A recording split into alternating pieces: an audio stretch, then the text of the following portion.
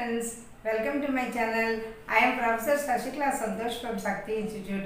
Today I am going to teach you the topic gender and how to change masculine gender into feminine gender using a word before. Listen ma, by placing a word before or after. Okay, listen here. Masculine. Now I am going to change masculine gender into feminine gender using a prefixing word. Okay.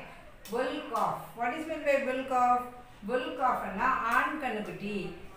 Masculine gender to feminine gender I am changing it as cow calf.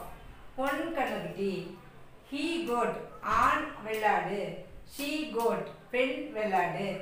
He bear. An karadi. She bear. Pen karadi. Man servant. An velekaran. Maid servant. Pen velekari. Jack has. ஆண் கழுதை. Jenny as பெண் கழுதை.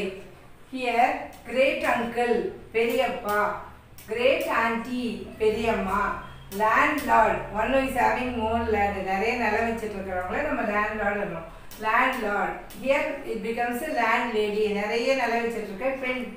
Grandfather தாத்தா, grandmother பாட்டி, peacock ஆண்மயில், peahen பெண்மயில், washerman சலவை தொழிலாளி ஆண், washerwoman சலவை தொழிலாளி பெண். Okay, write everything correctly, read clearly, and then we'll go to the next topic tomorrow. Tomorrow I'll teach you how to use masculine gender and feminine gender in usage of daily sentences. Okay, thank you.